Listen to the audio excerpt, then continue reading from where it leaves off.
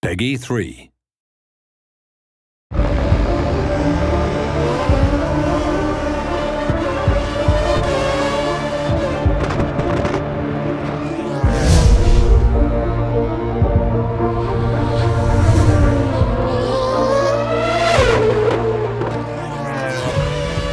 Okay, a lap of Suzuka. Here we go on the build-up towards this lap. Make sure you take a nice wide entry into that final chicane. That allows you to build up the speed nicely onto the start-finish straight.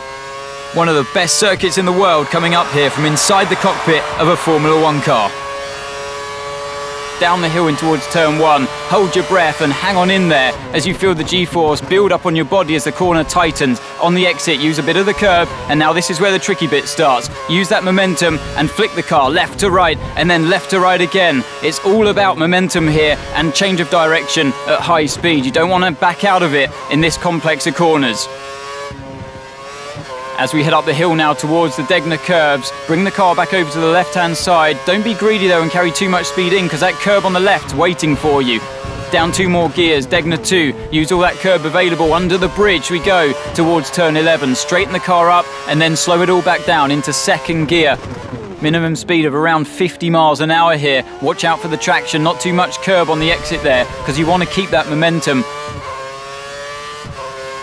As we climb up the hill now towards the spoon curve, the right-hander, you feel the G-force on your body, and then slow it down for the left-hander, the first part of spoon curve, and then it slows down even further, tightens up at the apex, but you need to carry that speed, because once again the track rises up the hill into 6th and then 7th, and use the curves as well as the 130R corner comes up, 7th gear, full throttle, hang on in there and hold your breath for the fastest corner on the circuit. Use all the track available. This is an overtaking opportunity as well come Sunday, but slow it all back down into second gear, flick the car right and then left over the curb on the left-hand side and feed the car out using all of the track available around the outside of the circuit, and that's a lap of Suzuka.